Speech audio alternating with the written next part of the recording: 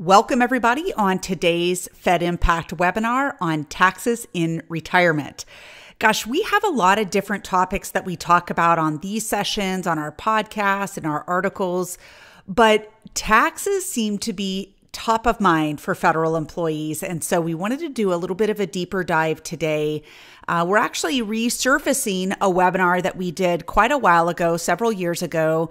And we've, of course, updated some numbers. And I was very careful to look back at the questions that we received on that webinar to make some modifications to today's session so that you guys were getting the very most out of your experience today. Now, real quick, my name is Chris Kowalik. I'm the founder of ProFeds and will be your presenter today. We're excited to be able to do sessions like this because I think there are a number of misunderstandings that federal employees have about various topics, taxes being one of them, that hopefully we're able to get y'all on the right track today. So, of course, our topic today, taxes in retirement. We want you to understand the tax implications of retiring and what steps to take today to be ready when it happens. Okay, so there's a lot to think about for today's session. A quick agenda so you know the basic things that we're going to cover today. We will talk about tax brackets. I know snooze fest there, but I think it's important to understand how these brackets are working, especially as you're preparing for retirement. Okay, next we'll talk about the tax treatment. So of the federal benefits that you have, how are they going to be taxed and when? Like what is changing at the time of retirement so that you can really see how all of this works. And then lastly, we'll talk about some tax changes. So when to expect those significant changes in the taxability of your benefits. Now, my favorite slide of any of these webinars is what we're not going to cover because I think this is incredibly important just to give some framework to what we're going to be doing today. This webinar will not cover things like giving you tax advice. We're here to give you some tax awareness so that you can be mindful of what you're doing today that affects your tax situation later. Of course, we're not going to be able to cover everybody's individual tax issues or the things that you're going to experience in retirement. These are simply the highlights of the federal benefits that most of you have. Like I said, we have no idea what your tax situation looks like, so we encourage you to seek professional help in developing and executing a tax strategy that suits you and your circumstances. And lastly, we're going to assume that you have a basic understanding of the benefits. So we're not going to go into a lot of the rules on the benefits. We're going to assume that you have some basic awareness there, and then we'll kind of go from there from a tax situation. Okay, so let's talk about taxes in general. Of course, taxes are a very real part of retirement, and as such, they should be a really big part of your retirement planning, of your financial planning process.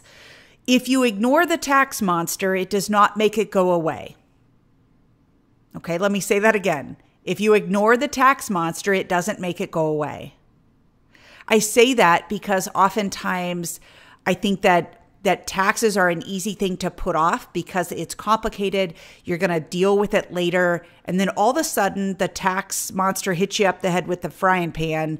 And then what are you left with? Okay, so we have to address this. And the sooner you do it, the better. Now, next up, not all money is taxed in the same way or at the same time. So we're going to break some of this down as we go through each of the benefits. But I will tell you, the most successful retirees have a solid tax strategy. If you do not have that in place, how on earth are you going to make sure that you don't pay more tax than is absolutely necessary? Okay, we want to stay within the confines of the law. We want to follow the rules. We want to pay our, quote, fair share. But if the tax law allows for some tax advantages, we want to help you to be able to get those, or at least see what they are so that you can decide whether that's worth it or not to you. Okay, so with respect to the benefits that we're going to cover today, we will talk about your pension, survivor benefits, that goofy thing called the FERS supplement, Social Security, and then your insurance programs, your health, life, long-term care, and then the thrift savings plan. Okay, so that's just a basic overview of what we're going to be covering today. All right, so let's talk about tax brackets. So the tax bracket system is kind of interesting. So here in the US, we have what we call a progressive tax system, which essentially means that the tax rate goes up, the percentage of tax that you owe goes up as the taxable amount of income that you have increases. Okay, so the word progressive, this isn't a political term. This is simply acknowledging that the term progressive refers to the way that the tax progresses from low to high, the more money that you make. Okay? The result of a progressive tax system, though, is that a taxpayer's average tax, that is the amount that they paid divided by the amount that they earned, is less than a person's actual tax bracket. You're going to see this in action here in a moment with an example, but let's talk about what the brackets are. So we currently have 7 tax brackets in the US. So these have not changed in a little while. We don't anticipate them changing necessarily, although I suppose anything's possible. We'll talk about what puts you in each of these tax brackets in a second. But each one of these brackets have 4 different filing statuses. You're probably, I hope, very familiar with these because chances are you've been filing your taxes for many, many decades at this point, okay? So of course we have single, married filing jointly, married filing separately, and then head of household. Okay, so those are the 4 statuses that you can file your taxes. But when it comes to the tax brackets, like I said, there are 7 of them, and based on how you file and how much you make, either separately or combined if you're married, that will determine which bracket you fall in, okay, and ultimately how much tax you're going to owe. Now, I don't have a lot to share with you on this particular slide, but we got a lot of questions last time that we did a webinar similar to this about, well, where do I fall? Which tax bracket am I in? Does that mean all of my income is taxed at that level? That type of thing, okay? And so I want to use an example to help you understand the progressive nature of the tax brackets so that you can see how your money is taxed at different levels, okay? All right, so let's look at an example of how this progressive tax is applied to a single person who has $100,000 of taxable income. We're just going to make this really simple. So the 3 questions we're going to ask is, what tax bracket are they in? How much do they owe? And what is their average, or what we call their effective tax rate? So for this single person who makes $100,000, we are going to apply the tax rate as it progresses. Okay, we're going to have some of the money that's taxed at the 10% level, some of it will be taxed at 12%, some at 22%, and some at 24%. And the reason we're stopping at 24% is because if you look at the second column here, the taxable income, the $100,000 of taxable income that they have is between $95,000 and $182,000. Okay. And so that's the highest level that their money is going to be taxed. But not all of it is taxed at the 24% level. Okay. I think it's important to appreciate that because it does change the amount of tax that you're thinking about having to set aside. Okay. So that 10% level, $1,100 is going to be owed. At the 12% level, a little over $4,000. At the 22%, this is the big chunk of money. This is $11,000 in taxes. And at the 24% level, because there's just a little bit in the 24% bucket, the amount is relatively low at about $11,10. Okay, so in total, this person owes $17,400 in taxes. This is, of course, assuming we don't have deductions and all of those other things that we would normally think of. Okay. So they owe $17,400, which means that their average or their effective tax rate is 17.4%.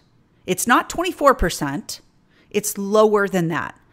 I share this with you because I want you to have some awareness about how this works, but I also don't want you to underestimate the taxes that are owed based on the income that you have. So if it's safer for you to say, okay, I need to put 24% of it aside, then that's okay too. And that way you'll have a nice surprise at the end of the year. Okay. All right. So next up, I want to look at an example because we get this question all the time. Chris, don't you think I'm going to be in a lower tax bracket when I retire? Well, here's why you're not going to be in a lower tax bracket. So here's the general concept. In purple, we have the final taxable pay of the $100,000. Let's say that this is the example of the person we just looked at, $100,000 that they're making while they're working. They retire. They start to receive their pension. We see that in blue. They're going to take Social Security. They're going to take some money from the traditional TSP. And if you're missing $70,000 of lifestyle and you need to pull from other sources, again, like turning on Social Security, starting to take money from the TSP, if all of that money is taxable, guess what? You are right back in the same tax bracket as you were before. Now, you'll notice I have traditional TSP on here. Many of you are familiar and are contributing to the Roth TSP, which may alter some of this for you. It means that some of your income won't be taxable, which is always great. But it is important to appreciate that if you want to maintain the standard of living that you have right now, and you don't want to pay the same amount of taxes, meaning you want to be in a lower tax bracket, you have to act to make that happen. It doesn't happen by accident. There are only two reasons that you end up in a lower tax bracket in retirement. The first is you have less money. So of course you pay less tax. Okay. Nobody wants to be in this bucket because you want the money that you have right now to be able to spend in retirement because you have 8 extra hours a day to spend money. Okay. We don't want less money. We want more money in retirement, or at least the same. The second reason that you might end up in a lower tax bracket is because you took steps now to give yourself access to money that is not taxed when you receive it later. In order to do this, this requires a concerted effort, right? You have to take action to be able to do this, to build a strategy that allows for this access to non-taxable money. But here's the deal. A lot of you might say, well, I talked to my CPA. I even maybe asked him or her about this Roth conversion strategy I heard about, or fill in the blank, whatever other tax strategy you might have heard about. And the CPA was like, oh, I don't think that's a good idea. Here's the deal and why I think the CPA might be the wrong person to ask. We judge our CPAs on how big of a check they make us write right now. They are afraid to tell their clients to advance some tax obligation now so that they can live more comfortably later. It's a hard conversation for most people to have. And so you want to be very, very careful. CPAs, they understand the tax law. I get it. Do they understand the financial strategy that allows for you to put yourself in a better situation tax-wise later? That's why I believe that you need to be working with a CPA and a financial professional at the same time. And let those guys duke it out over the strategy and what the actual outcome is going to be. And that way the CPA doesn't feel too bad about having you stroke a bigger check if there's some things you can do today to go ahead and pay some tax to avoid paying it later at a much larger price. Okay. So I share that with you just to give you a little perspective. I've had several CPAs in my lifetime, and they all seem to be afraid to do these strategies. And you have to really push them to be able to acknowledge, like, it's okay. I'm not going to think you're a bad CPA if you tell me to write a bigger check this year, if there's a purpose behind it. Okay. All right. Next up. Let's talk about the federal pensions. So here we're talking about the SERS program or the FERS program. So the contributions that you make to either one of the retirement systems, either SERS or FERS, this is an involuntary contribution. It's simply a percentage of your pay that is required of you to be able to fund your pension.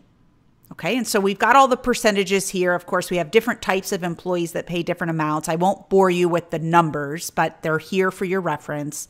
But it is important to know that those contributions that you are making are special types of contributions. You made those contributions with after-tax money, okay, meaning you already paid tax on that money.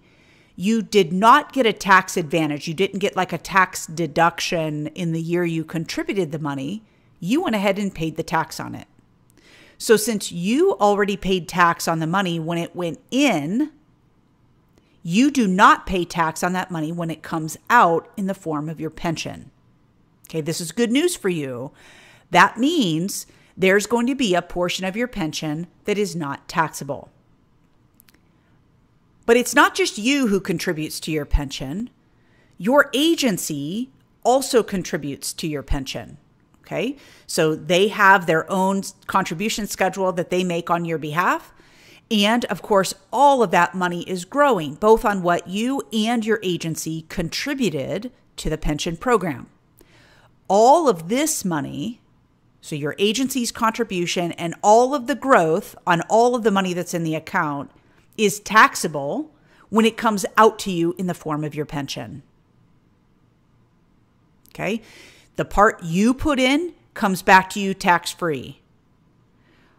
But the part the agency puts in and all of the growth on all of the money that's in the account is all going to be taxable. So here's the deal. At the federal level, the vast majority of your SERS or FERS pension is going to be taxable as what we called ordinary income. So this is not earned income. You do not have a job where you are earning a paycheck. This is simply a tally of all of the income that you have received in a given year, called ordinary income. That small portion of your pension that is not taxable, remember, that's the part that you contributed to the SERS or FERS fund while you were working.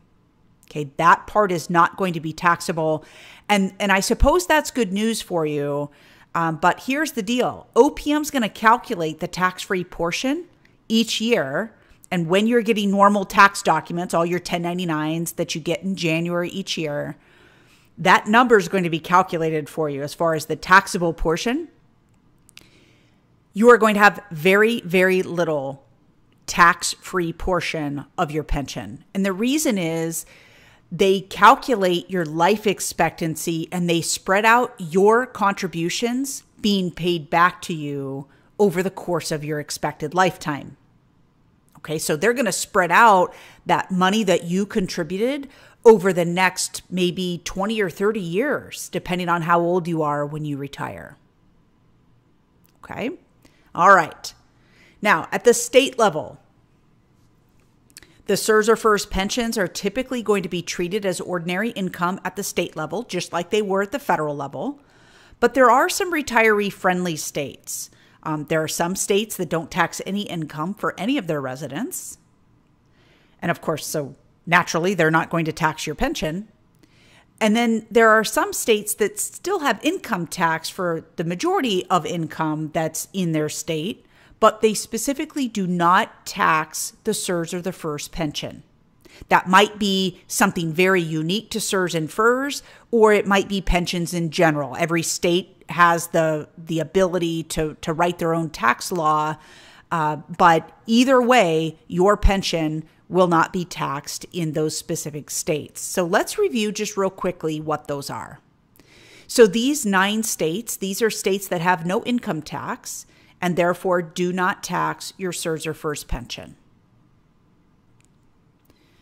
In states that have no income tax, they typically have higher sales tax and property tax. So they're going to get their money some way. It just won't be directly from your pension. So keep that in mind. Now, these 10 states, these are states that have income tax, but they've specifically excluded the taxation of the entire CSRS or FERS pension, no matter how high or low it may be. Okay. There's a new one that was just added to this list. Some legislation just passed for Iowa. And so that is a new addition to this list, which is kind of cool.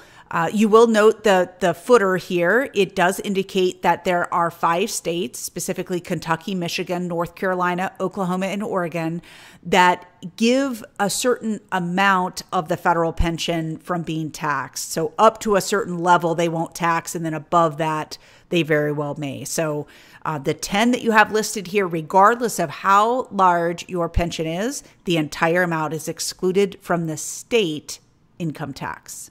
Okay, you will always pay at the federal level, but whether you pay at the state level is determined based on where you live when you retire. So when you're thinking about where you plan to live, you want to think about all of the factors before you relocate to a particular state, okay? You guys know state income tax is one of many, many factors when you're thinking about where you plan to live. Now, at the state level, you will be taxed in the state in which you reside when you receive the money. So let's say you live in a state that is going to tax your federal pension, but then later you move to a state that does not tax it. Then at that point, the money that you're receiving while you live in that new state that doesn't tax it, you will have no tax obligation at the state level. Okay, so it has nothing to do with the state in which you lived when you retired. It has everything to do with the state in which you live when you receive the money. Okay, so it can change each and every year. Now, many of you, we get lots of questions for folks living overseas in retirement. Of course, you know that has its own complications, so you want to consider all of that fully. But I assure you, at the federal level, the government is going to get their money. Okay. All right. Next up, let's talk about survivor benefit plan. SBP for short. SBP is one of those things that that requires a little bit of explanation. So we'll give you a little bit of a primer here. So this program, the survivor benefit program, allows roughly half of your pension to be protected for your spouse. Okay. So when you die, half of your pension will continue to be paid to the spouse. Now, it's going to cost you something while you're living in retirement, and that cost is roughly 10% of your pension. Okay, so in order for you to continue to give 50% of your pension to your spouse when you die, you have to give up 10% of your pension while you're living. Couple of things we want to talk about here.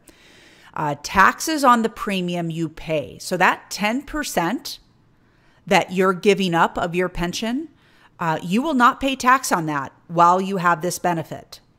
Okay, so we'll give an example here in a minute that you'll see the numbers kind of come to life. But whatever that 10% is, that is not reported as income to you in retirement. So you're getting a little bit of a tax break here, which is nice, I suppose. But here's the whammy on the back end. The taxes that on the benefit that your spouse is going to receive, they will pay tax on all of the benefit that they receive of your pension after you die. Okay. So again, you get to save a little bit on tax while you're living and paying the premium for the survivor benefit plan, but your spouse is going to be fully taxed on the benefit that they receive after you die. Okay. I want to give a quick example just to put some numbers to this. Let's say we have a FERS retiree that's drawing $2,000 a month in their pension. As far as the taxes on the premium you pay, if we're protecting $1,000 a month for the spouse, right? Once you die, your spouse keeps getting half of your pension. The cost is going to be $200 a month to you, which we already know is 10% of your pension. So you would be taxed on $1,800 of income, not $2,000. So that's how that works. But again, when your spouse received that $1,000 a month, it's fully taxable at whatever tax bracket they find themselves in after you've passed. Okay, so it's not necessarily today's tax bracket. It may be better or worse, depending on their financial situation. Okay, all right, next up, we have the FERS Special Retirement Supplement.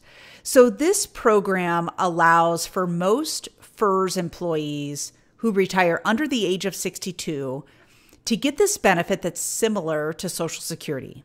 And they're going to get that all the way until the time that they reach age 62. So this benefit is taxed as ordinary income, and it's going to be treated just like the SERS and FERS pension at both the federal and the state level. So we know at the federal level, it's all going to be taxable. At the state level, though, remember there are some states that look more favorably upon SERS and FERS annuitants, and states that just flat out don't tax any income. That same thing, those same rules would apply to the Special Retirement Supplement.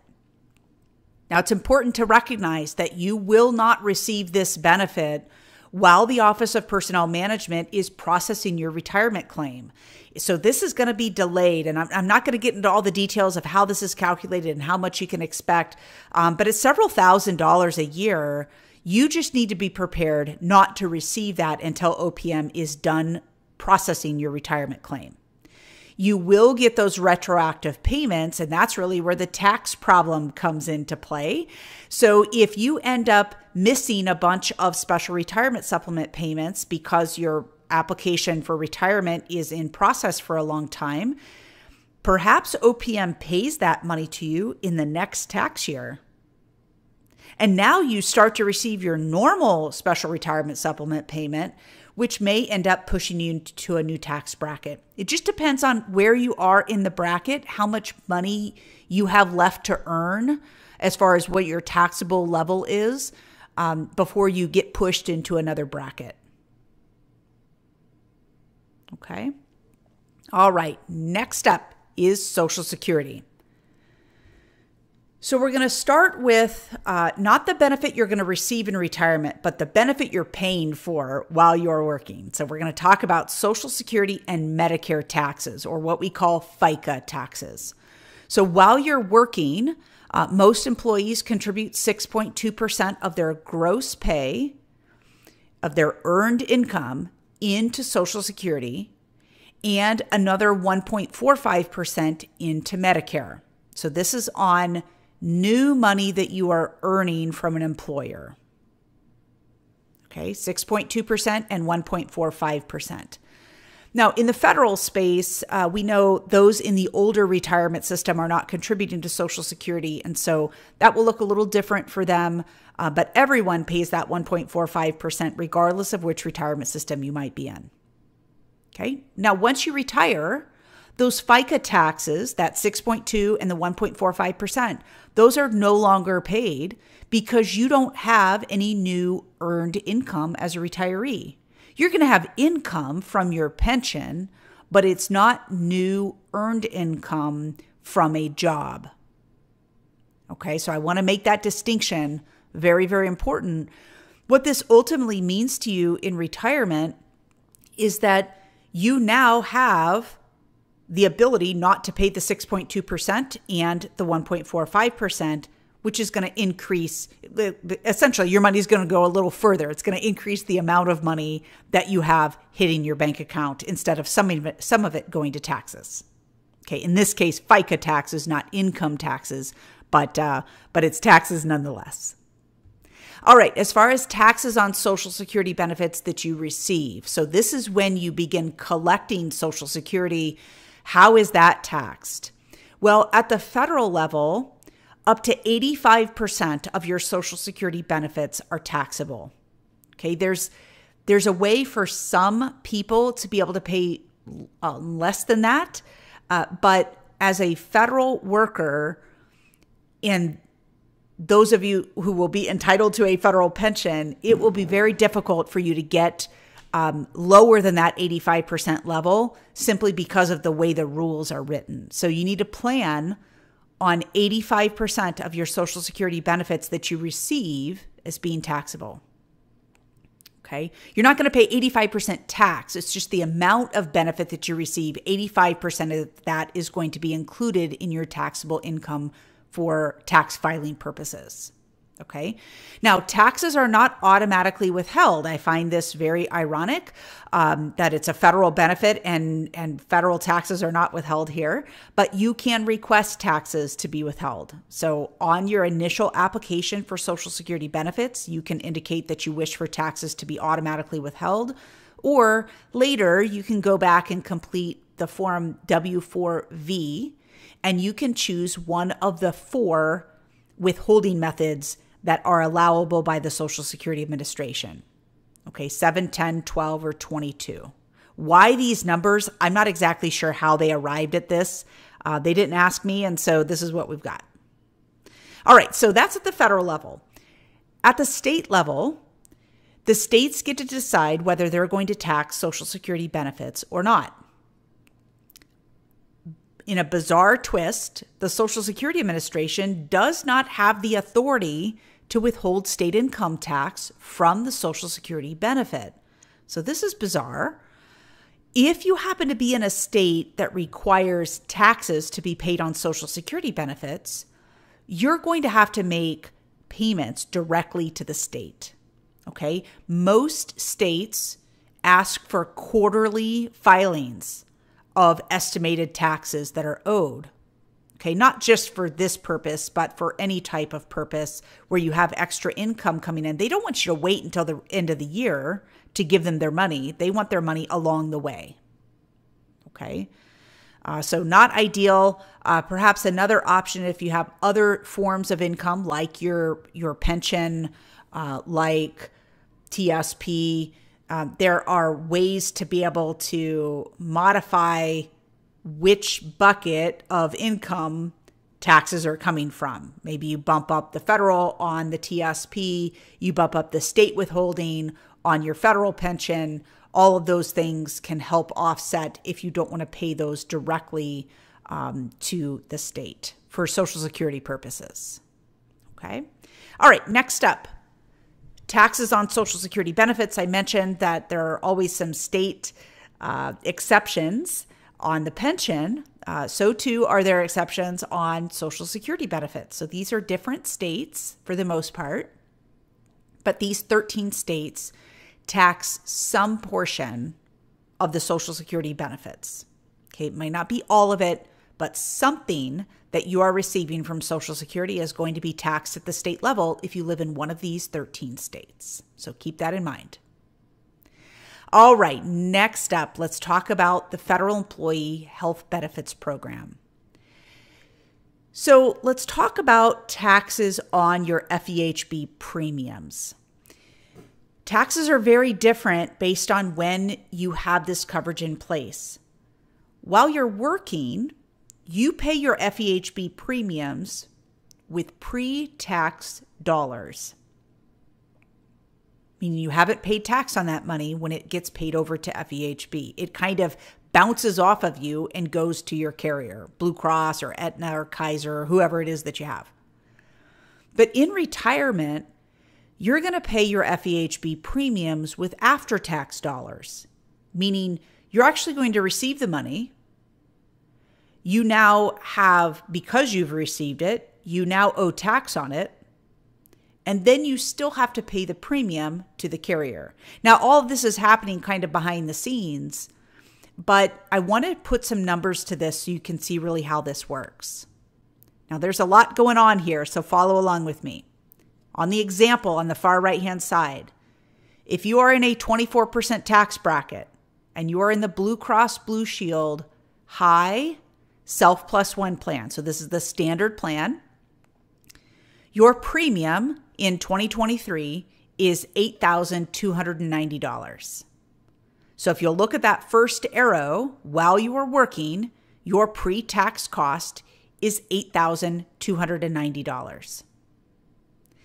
In retirement, though, because you have to pay this with after-tax money, meaning now we owe tax on the $8,290 that we didn't owe before, you have to start with nearly $11,000 of income to be able to pay the 24% tax and turn around and have $8,290 to pay to Blue Cross. What this essentially means is that you have a new tax burden as a retiree, and that is $2,618. Okay, so the premium is the same. An employee pays $82.90, a retiree pays $82.90. So the actual premium that's paid to Blue Cross in this example is the same, but it's going to feel more expensive because on the premium you paid while you're working, you don't owe any tax on it. But the premium you pay in retirement, you absolutely do owe tax to the tune of $2,600. Okay, so we have to be prepared for these kinds of surprises to happen in retirement. And the more we're prepared, the less we're surprised. Okay, next up, kind of an offshoot of the FEHB program, it's worth mentioning here, and that is the flexible spending account. The healthcare flexible spending account is a really great way to set aside some pre-tax money to be used for qualified medical expenses. So many of you are already participating in FSAs, and they're great while you're working, but that is the only time they can be used. They are not available to retirees. So if you retire at the end of the year, it's typically not a big deal because you've exhausted whatever you're going to pay or whatever you're going to pay in qualified medical expenses and use that out of your FSA. But if you retire earlier in the year, you might find that you haven't spent all your money yet that's in the FSA. You need to know that any remaining funds that you have in your FSA on the day that you retire are gone. They all get forfeited. So it's very, very important that you use all of your FSA money before you retire. Okay? So some people think that you get kind of an extension until the end of the year that you retire. That's not true. That's not how the FSA works. I assure you, your remaining funds are forfeited on the day that you retire. So any of those receipts, reimbursements, you need to make sure that those are submitted long before that date. It's also worth mentioning that if whatever level you sign up for on the FSA, I don't have this on the slide, so this is why it's so important to listen really carefully. It's kind of a little bit of an offshoot, and it's not really tax related, but I'll tell you anyway. Let's say you max out the FSA. Let's say it's just over $3,000 for an individual now, and let's say that you put that away, but you retire mid-year, you still get to use the whole $3,000. Okay, or whatever level it is that you selected, even though you've technically not been around long enough to contribute the full $3,000 to set aside. Okay, so use it all. It's all available to you. It's totally legal. Don't worry. It doesn't make any financial sense for the government or any entity to do this, but it's essentially some free money that you're able to use even if you don't retire at the end of the year. Okay? All right, next up is the federal employees group life insurance. Now, like I mentioned before, I don't go into super great detail about how this program works, just what the tax implications are. Okay, so taxes on FEGLI. The FEGLI program allows you to have roughly 6 times your salary to be paid out when you die. Okay, it'll be paid to whomever your beneficiaries are. So let's talk about the tax implications here. The taxes on the premiums that you pay while you're living, you're going to pay tax on that as normal income. So you don't get any kind of deduction or anything like that for your life insurance premiums. But the taxes on the benefit that your spouse receives, this is where life insurance is amazing.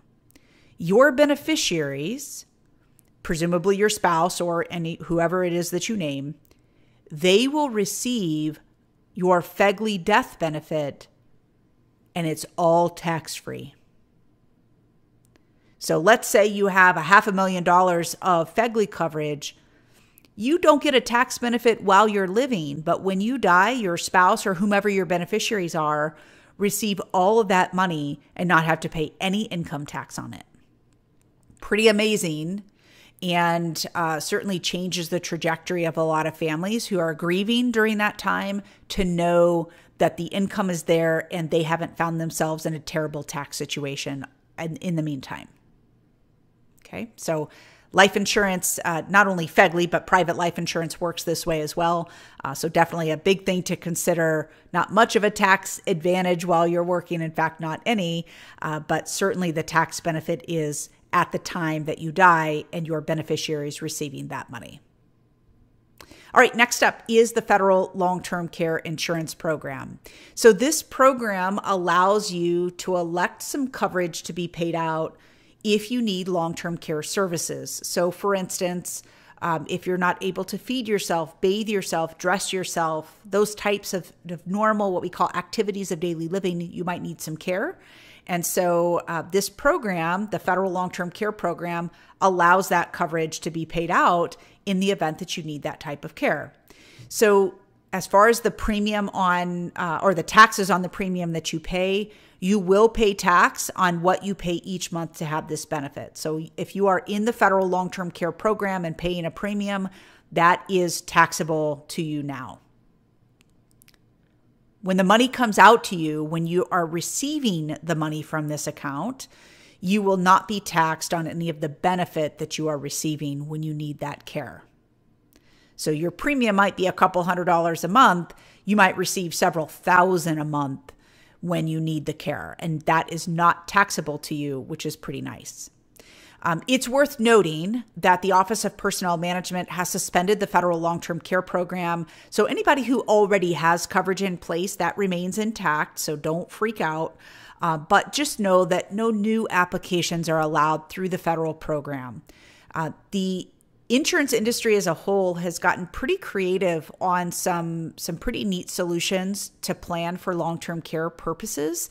I encourage you to look into that, especially now that the federal program is not taking new applications.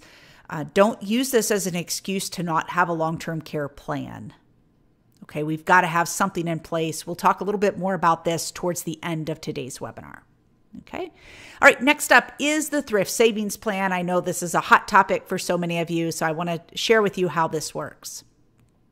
There are several tax points with respect to the TSP that we're going to be covering today. Some taxes on your contributions into the plan, the distributions out of the plan, and then those loans that are kind of in the middle there. Then we have the concept of tax diversification, what that means, what are some steps that can be taken to put yourself in a little bit more of a diversified position. We will talk about taxes on required minimum distributions and taxes for your beneficiaries. Okay, so let's start with taxes on TSP, money going in and money coming out. Okay, so the money going in, how you are taxed today depends on which tax bucket that you chose for your new contributions to go into. Is it the traditional TSP bucket or is it the Roth TSP bucket?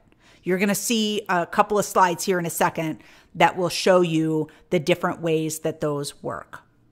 Now, as far as the money going out, so this is you receiving money from the TSP later, presumably in retirement. How you are taxed later depends on which tax bucket you chose to pull the money from. So did you choose to pull from the traditional bucket or the Roth bucket? That's going to determine what kind of tax you are going to owe.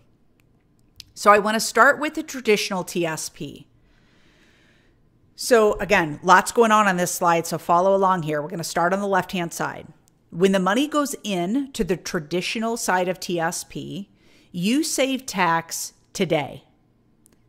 Okay, and that's on the principal, the money that you are putting into the account. It's not taxed because it's reduced from your income this tax year. Okay, the tax year in which you are contributing it. So it's not taxed. So that principal, that blue box that you see here, is not taxed. But you'll notice if we just follow that arrow to the right-hand side, when the money comes out, the principal that you put in is fully taxable when it comes out. Okay. And I think that's the part of traditional TSP that everybody understands. Okay, I'm not taxed on it now. I'm going to be taxed later. But what a lot of people don't understand is that all of the growth on your traditional TSP is going to be fully taxable too. So you pay the tax later on the principal and the growth. Now, presumably, you're not going to pay the tax all at one time because you're going to take TSP distributions over presumably a long period of time. So you're going to pay it along the way. But don't think that you're getting some special tax break. You're just kicking the can down the road a little bit on the traditional TSP. That's not to say there's not a strategy there, because there is, but we have to be intentional about what we're trying to accomplish with the traditional versus the Roth. So I want to do a similar slide for the Roth and show you the difference. So with this slide, talking about the tax advantages in the Roth TSP, again, starting on the left-hand side, when the money goes into the account, you do not get an immediate tax advantage. You're going to go ahead and pay the tax on the money that you contributed to the Roth TSP. You'll notice that that taxed arrow going into the principal, if you follow that arrow to the right-hand side, you're going to see that it comes out tax-free. Okay, so if you put $100,000 in TSP, $100,000 is going to come out to you tax-free. But here's the cool part of the Roth. The growth on all of that money that is in the Roth TSP also comes out tax-free. So either way, whether it's traditional or Roth, you are eventually going to pay tax on the principal, either now or later. But with the growth, which typically surpasses the actual amount that someone contributed over a long period of time, the growth is far bigger than the actual principal that you contributed, which is the whole point of investing, right? That we make more money that we didn't have to put in. Okay, but that growth, you get to decide whether you're going to pay tax on that growth or not. Okay, if you want to pay tax on the growth, you put money in the traditional account. If you want to not pay tax on the growth, you put it in the Roth account. You get to decide and kind of pick your poison a little bit. There's advantages on both sides. There's negative on both sides. But you have to decide for yourself, given your bigger financial situation that you find yourselves in, considering other accounts, accounts that your spouse may have, non-qualified accounts outside of IRAs or TSP or 401ks, what that all looks like and what the strategy is that you're trying to accomplish. That will help you to get more clear on whether traditional or Roth or a combination of both are going to be better for you. Now, I would be remiss if I didn't circle back to the states, because here we're talking about kind of that federal level. But the states, there are some interesting things that happen here too. There are states who do not tax your TSP withdrawals. Okay, there are 12 of them. They are all listed here. And so again, one more thing to consider when you're thinking about where you might live in retirement. Okay, all right, next up, let's talk about loans. You are allowed to take loans against your TSP account, but I would argue that doing so is really counterproductive because this is supposed to be a retirement asset and not a now asset. Okay, we want to save it for later, and we don't do that if we keep dipping into it. But let's be real, things happen in life. So if you've already taken a TSP loan, when you retire or you separate from service, you may now continue to pay it back, or it will be declared as taxable to you. I say now because the rule just changed. Okay, it used to be that if you had an outstanding TSP loan when you retired, it was declared taxable at that time. You had 90 days to pay it back, but at that point, if you didn't pay it back when you retired, it's declared taxable, and you owe tax on all of that money in that tax year. And it was a pretty big nightmare for a lot of people. Okay, but again, the rule has changed. So now you are permitted to continue to pay back your TSP loan even in retirement. But here's the deal. You need to be prepared to pay taxes twice. When you take money from a TSP loan, or in the form of a TSP loan, you're going to pay tax on the money twice if you have any traditional part of your account. Okay? And I get this question, but Chris, are you sure? That doesn't make sense. I'm pretty sure I'm not taxed on my loan. Well, let's see how this works. Okay, this is a slide I pulled right over from our workshop because we needed a little bit of a visual to help people to understand really how all this works. So again, follow along with me. Big blue box at the top is your traditional TSP balance. So let's say you thought, I don't think I want to do that Roth thing. I just want to have traditional money in there. And so of course, in the green box, we have your contributions. Those contributions are not taxed when they go in. Remember, you're going to pay the tax later. Okay. Eventually, you're like, oh man, I need $30,000 out of my TSP account. Maybe it's for a really good reason. Maybe it's for not a really good reason. Doesn't really matter. So you're going to carve out $30,000. You'll see that represented by the little dotted line in the blue box. So we're going to take $30,000 out of the TSP in the form of a loan. And even at that point, it's not taxed. The $30,000 itself is not taxed in that year in which you're taking it. Here's where the sneaky tax happens.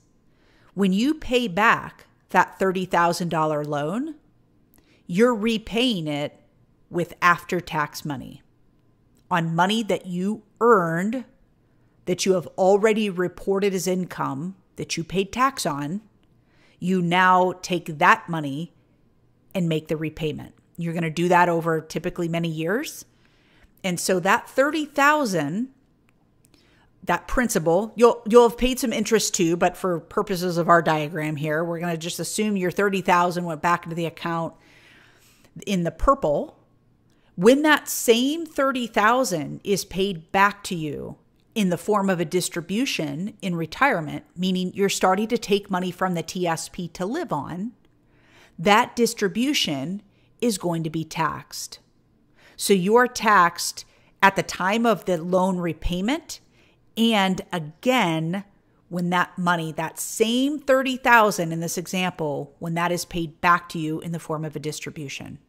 So this is a sneaky tax, one that goes under the radar of most people, and it's one more reason why we want you to avoid taking TSP loans if at all possible. Okay, if you don't like paying taxes once, you're definitely not going to like paying them twice. And unfortunately, that's what happens in this situation. Okay, so let's talk about this idea of tax diversification. The concept here is that there are different buckets of money to be able to choose from, and that they are taxed differently in retirement.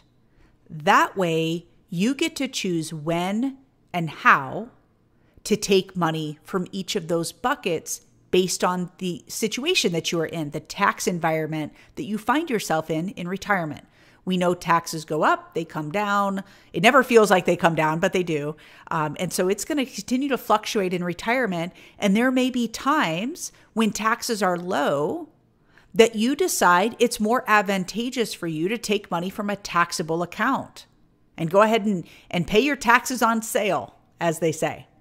Okay, so you're going to take that from a traditional styled account, whether it's TSP or an IRA or 401k, they all work the same with respect to this situation. But when taxes are historically low, you might as well go ahead and take some of that money from the traditional side. But when taxes are really high, for whatever reason, you might want to take the money from a tax-free account like a Roth. Okay, you get to pick and choose which type of account you're going to pull from based on how the tax situation is at that time. I share this with you because sometimes it's advantageous to have both styles of accounts. So for the TSP, I'll share with you that everyone is going to have a traditional balance in their TSP. Everybody who is at least under FERS, you are going to have a traditional balance because you're getting some automatic contributions from your agencies, and any matching money that your agency puts into your account on your behalf, as of right now, that's all going to the traditional side. There's some legislation that's allowed for that to go to the Roth side, but as of right now, it's traditional. Okay, so even if you choose to put all of your money on the Roth side, you're still going to have some traditional money in your account that you can decide how to strategically use in retirement. Okay, so we've all heard of investment diversification, but I encourage you to think about tax diversification as well. All right, next up, let's talk about required minimum distributions. So the IRS requires by April 1st of the year following the year you turn 72, you must begin taking money from your tax-deferred accounts, like traditional IRAs, TSP, and the like, and you have to pay your taxes on that money. They essentially say, hey, the deferment's over. We would like you to start taking some of that money so that you can start paying some taxes on it. Okay? So again, the traditional side of these types of accounts. We'll talk about the Roth here in a second. Okay, the percentage of your account that you have to take is going to change each year. It's going to continue to rise. So starting at age 72, it's about 3.65% of your account. At 73, you'll see it goes up slightly, and it will continue to do so on and on and on through the lifetime expectancy table that the IRS uses to determine these numbers. Okay? Now, we're in a gray area. Some laws have changed but haven't gone into effect yet, so I want to tell you what those are. So remember, for the traditional TSP, just like I mentioned, the required minimum distributions are required to be taken each year. On the Roth TSP, prior to this new legislation passing, RMDs, those required minimum distributions, were required on the Roth TSP accounts. This is so bizarre because Roth IRAs in the private sector do not have required minimum distributions, meaning they can continue to grow and grow and grow and grow all tax-free in retirement. You never are required to take money from your Roth account in the private sector. But that's not how the Roth TSP has worked for a long, long time, since its inception in 2012 when it came on board. So beginning in January of 2024, RMDs will no longer be required on the Roth TSP account. So I'm not going to go into great detail on how it all works because pretty soon, in relatively short order, we're no longer going to have RMDs required on those accounts. Okay. All right. So here we're in kind of that distribution phase of the TSP.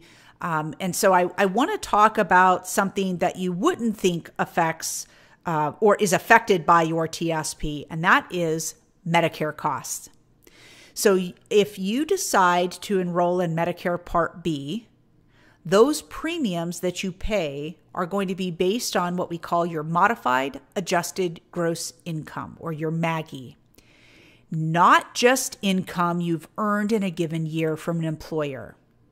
So your adjusted gross income, if we look to the little table on the left-hand side, you'll see your AGI is your gross income minus any adjustments to that income.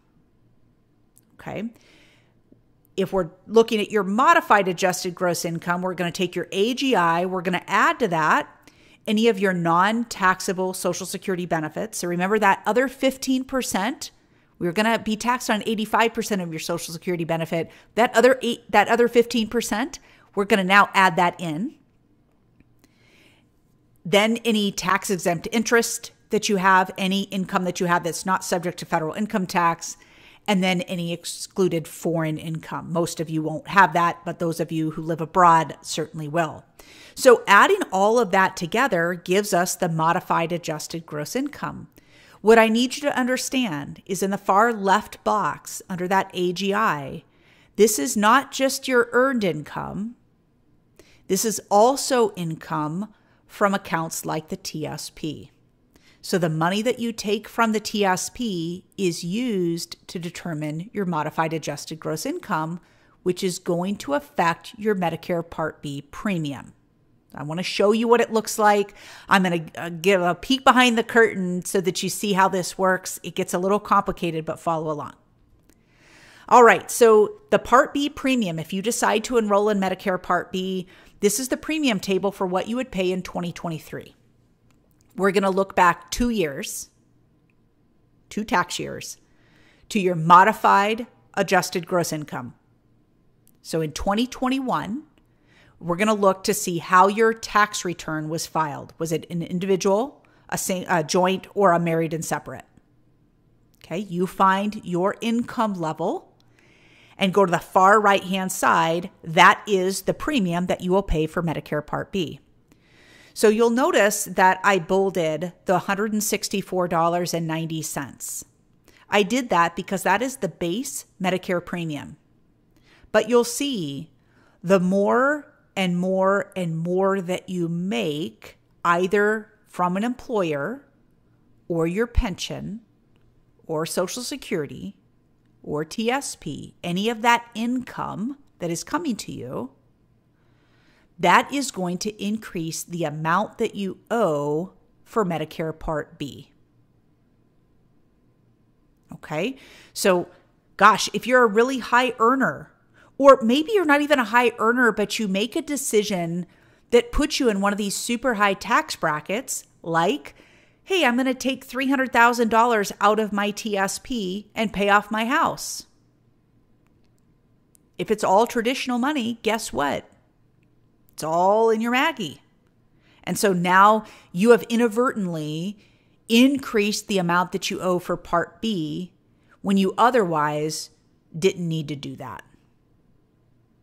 Okay, so again, a little peek behind the curtain of how all this works, but I wanted you to see the effect that the TSP and big chunks of money coming out of your TSP will ultimately have on the premium that you are paying for Medicare Part B. All right, next up, let's talk about taxes on the TSP after you die. All right, so we're almost wrapped up here. This is such an important piece. I know your brains might be spinning a little bit, but I want you to pay very, very special attention to these slides. If you name someone other than your spouse as the beneficiary when you die, they are not permitted to keep their money in the TSP. So the money that you are gifting to them by form of your beneficiary designation, they're not allowed to just keep it there. They can choose one of two things. They can take all of the money in cash. Okay, so they're going to pay tax on all of that money now, as if they had all of that income in one single tax year, because they would have. Okay, so let's say you've got $500,000 in your TSP. They get $500,000. It's as if they made $500,000 in that year, if they're going to take it in cash. The other option is that they could take the money from your TSP and move it to what we call an inherited IRA. That allows them to take that money out over the next 10 years and spread out the tax burden and keep them from going to those super high tax brackets where you're paying 37% of the income as taxes. Instead, if we can keep it more in the 22, 24, somewhere in there, we may be in a better situation, that person that you're gifting this money to. Okay. So this slide right here talks about naming someone other than your spouse as the beneficiary.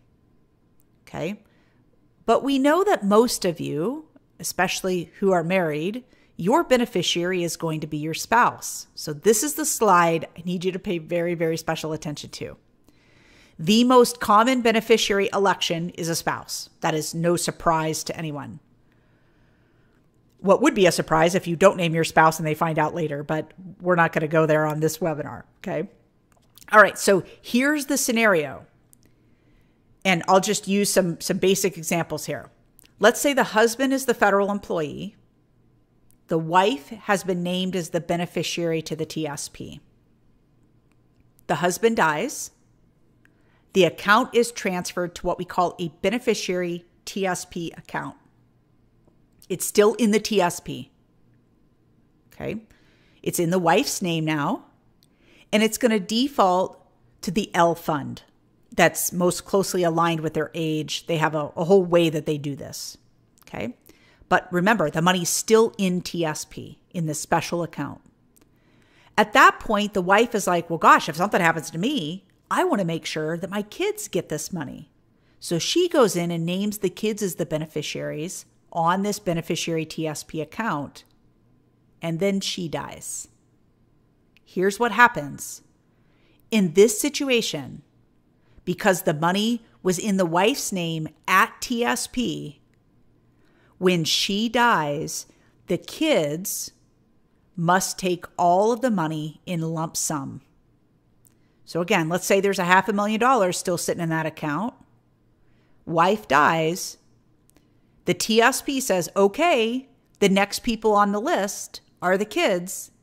There's no inherited IRA opportunity in this scenario. And so all the kids must take the money in lump sum, and they have to pay the taxes on it now. So if we've got 2 kids, we've got $500,000 in the account, they each get $250,000, and it's as if they earned an extra $250,000 in that tax year. They're going to have to pay all the tax up front, and it will perhaps modify some of the other tax strategies that they have that they were planning on. Okay, so it's very important. And when I looked back at the questions, I saw that there was some confusion between these 2 slides. You're like, well, on one slide, you say that the kids can move it to an inherited IRA. And the other slide, you say that they have to take it all lump sum. The difference is that in the first scenario, I'm going to back up one slide here. If you name someone other than your spouse, so let's say your kids or nieces, nephews, brothers, sisters, whoever that might be, someone other than a spouse, the only thing they can do with it is to transfer it to an inherited IRA. Okay, other than taking the cash right now. But as far as keeping it in an account, they can't leave it in TSP. They have to move it to an inherited IRA. But in this slide, we're talking about your spouse being the first person who gets it. If they leave the money in the TSP and then name the next beneficiary, that's when all of the money has to come out lump sum. The way to avoid this is when you die, your spouse, they have a choice. They can either leave it in that beneficiary TSP account, or they can move it to a spousal IRA. Okay, it's a different type of account, but they can move that out into the private sector and then name the beneficiaries, presumably the children. And from that account, the children can then do an inherited IRA and spread out their tax burden. Okay, so these are all within the laws, the regulations that have been written around the TSP that I desperately want you to understand and appreciate that leaving it here has a direct consequence to the next beneficiaries. So if your spouse doesn't have any wherewithal, they don't understand the difference between a beneficiary TSP account and moving it to a spousal IRA, they are likely just going to leave it here because it's, quote, easier. But if they don't fully appreciate what happens next, then how can they make a good decision on what to do?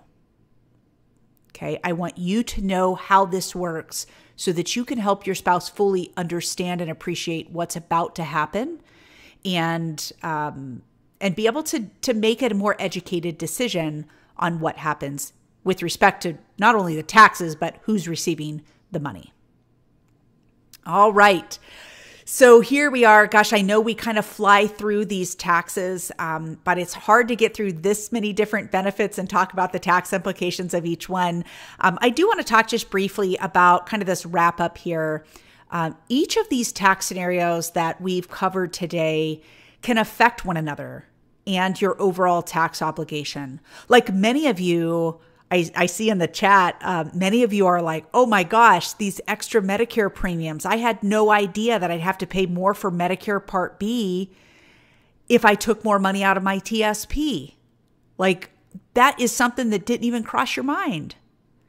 But without a tax strategy, you're likely going to pay more in taxes than you're supposed to.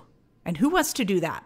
Let's follow the rules, right, to the best of our advantage and do all the things that are legal to avoid paying more tax than we're required to.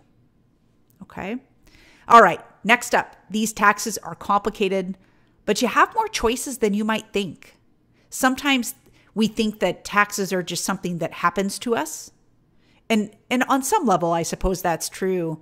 But when we think about like the traditional and the Roth TSP, we have choices here that we can make a lot of really good decisions. And I hope that you'll take the time to figure out what that looks like for you to make the best decision possible. There are so many options out there to put yourself in a more favorable tax situation. So be proactive to do that. And remember, taxes are a very real part of retirement. And so they should be a very real part of your financial planning as well. So how does this fit in the bigger picture? It's worth it to find out. I would highly, highly encourage you, if you haven't already done so, please attend one of our in-person workshops. These are full-day sessions. We cover a lot about the benefits. Of course, not just the tax implications, but how they work, what numbers you can expect. There's no cost to attend this workshop. These are sponsored sessions, so the cost has been picked up for all of you. And we're going to cover all the federal benefits topics and all those decisions that are going to need to be made as you approach that retirement window. But here's the beauty of these workshops, that there is one-on-one help available after the workshop. So you can schedule some time to get some clarity about your benefits. See, am I on track tax-wise to where I plan to be, so that you have that tax awareness and can get a better sense of what that bigger picture really looks like. So you can see all of the details of all of the workshops that we have available in these local areas by going to fedimpact.com/attend. You can also see the link right at the bottom of the webinar portal to be able to check out for a workshop in your area. All right. Thank you all so much for being here with us today for this webinar. Remember, to find a workshop, you can visit fedimpact.com/attend. And to register for next month's webinar, you can go to fedimpact.com/webinar. All right. Thank you all so much for joining us. We'll see you next month.